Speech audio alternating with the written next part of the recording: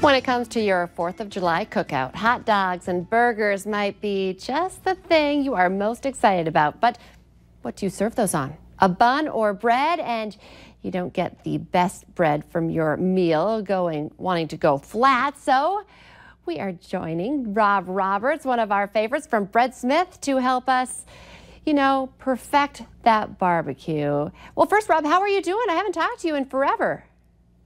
I'm going to pull this down just for the purpose of doing. Normally we keep our masks on during all working hours while we're here. Even the night crew wears it. We ask customers to do it. It's not mandatory, not for the state, not for the CDC for what we're doing. But we're hanging in there. We're doing well. Business is picking up. It's summertime. We've actually started farmers markets. We'll be doing the Red River Market starting soon. Today we're at Detroit Lakes at the Lakes Area Farmers Market right behind Zorba's. We'll be back there on Saturday too. Oh, that makes me so happy because so many things have been canceled and things are just slowly getting back to normal. But let's just talk for a minute. I mean, farmers markets, that's just about one of my favorite things. And so many people, they just look forward to it during the summer. Well, it's a lot of fun for the staff, for the customers. We're in Detroit Lakes. We've got distancing. We've set up a little bit differently now. We've got fewer vendors because we're trying to do all the distancing with an exchange station. We're getting some good vendors out there. We have meat vendors from pork, beef, chicken, lamb. Produce is starting to come on. Rhubarbs, peas, baby lettuces, the like. Obviously, a lot of pickled stuff, a lot of baked goods. I've got it. Other people have baked goods too. But hey, we're all about having fun and having a great time out there. But Lisa, this summer, don't forget fresh pizza dough every day. It's a thrill to grill with our buns, but hey, if you're grilled a pizza, we're ready for you. Oh, I love that. And the thing, people are making their pizza now on the grill. So, we're not just talking burgers and hot dogs either. So you're ready. Are you ready for that trend? Oh, well, we've been ready for years. I've done it on a Weber. I've done it on a Big Green Egg. You can also use the dough to make calzones, breadsticks. You can do all sorts of things. You're only limited by your imagination, Lisa. Okay, I love that. Okay, but we also just have to talk about the basics. We are grilling out. The 4th of July is a big, big barbecuing weekend. And really, like I was talking, a lot of people have taken this week off. It's a great week to be off. Next week off, too. There you go. Got to have that if you're having a picnic, right?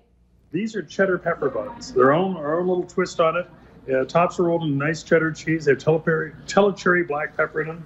They're marvelous. We're doing more and more hoagie buns, so if you want to do a sub sandwich, we got the bread for you. Of course, we have our hand-rolled hot dog buns still, our hamburger buns. Oh, and what do you say we brought back for the 4th of July just for you, Lisa? Well, maybe not just for you, but maybe for the kids too. But let me walk over here real quick. Hey, it's the 4th of July. Sorry for the hand in the way, but oh, look, sugar cookies, red, white, and blue. Red, white, and blue. I love that. Red, white, and blue just for you. That is awesome. I love that. Well, what is going on? Do you need to order ahead? I mean, coming into the big 4th of July weekend, what are some great must-haves for your picnic basket or, to stock the cabin? Well, bars are always good. We've got 7-layer bars. We've got all sorts of muffins, scones, things like that. Cookies, we have chocolate chip sugar. We have oatmeal cranberry. Our scones are actually, I like to say they're legendary. They're actually moist. When so many people have been to these different shops, they take them out of the freezer, they're kind of dry. Ours aren't. So it's a real thrill. Right here, Lisa, is a cinnamon sweet swirl, sugar sweet swirl, cinnamon claws, Bostock, 7-layer bars. And hey, if you don't want to go make your pizza, buy a focaccia from me. Don't they look lovely? I think it tastes better when someone else makes it too. So I'll let you make it. Well, cleaning is a lot better when somebody else cleans too. So what's your point? Exactly.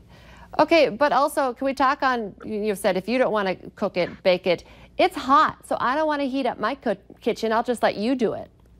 Absolutely. Do it. You can take, if you want to make a sandwich of the lake, you can, but now's the time of year to fire up the grill. Don't heat up the kitchen. Throw your pizza right on the grill. It's easy to do. You oil your grill, get it nice and hot. Throw it on there for about 5, 6, 8 minutes. As soon as it starts turning color, pull it off. Some people flip it twice right away. If you have a nice peel with some flour or cornmeal on it, you can just flip it undone on the bottom, done on top with everything. If you're expecting to render meats or onions or anything like that, pre-cook them. Because really what you're doing is you're just basically grilling the dough and melting everything together. Then you put it back on for the same amount of time, everything starts to bubble, pull it up, it's ready to go. It's really, really simple. That is a great tip. And you don't need a stone. It's better with indirect heat, but you can do it direct too. It just happens a little bit faster. You may not get the dough done as much as you want in the middle. Okay, well, you've been doing this forever. What is typically the most popular pickups right before a holiday weekend like this? Buns, buns, buns. Yeah, you don't want to run out, right? No. And, every Friday and Saturday we've got cinnamon buns, which is always a, pleasure for people. Our dessert breads are great. By the way, Lisa, just so you know, we're pre-slicing a lot of our bread every day to make it faster for everyone to be able to grab it and go. We don't slice everything because, hey, not everyone wants it sliced. So that's why we've got all these other ones out here. Oh, look, English muffin bread today. Delicious. Down here, cinnamon swirl.